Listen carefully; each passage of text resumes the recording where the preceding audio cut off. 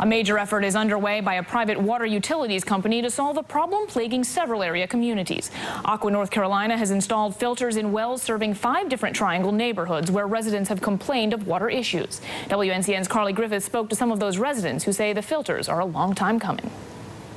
Residents of neighborhoods like Highland Trails have been dealing with smelly or discolored water for years. Now, with the new installation of a filter, they admit they've seen improvements, but they still remain skeptical. Before we even speak to Ashley Aranda, we see evidence of her water struggle sitting on her porch. We started using crystal water, and we just had that delivered just for drinking purposes and cooking purposes. Now even their dog, Target, gets filtered water.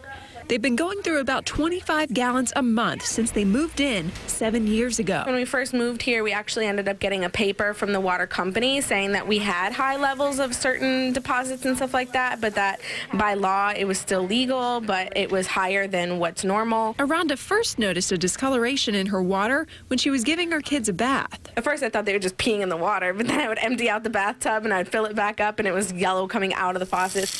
Aqua says the discoloration is from deposits of natural minerals like iron and manganese.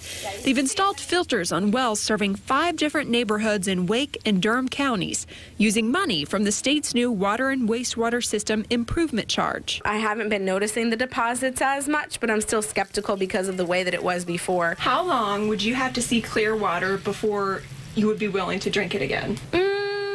Probably a year. In Raleigh, Carly Griffith, WNCN News.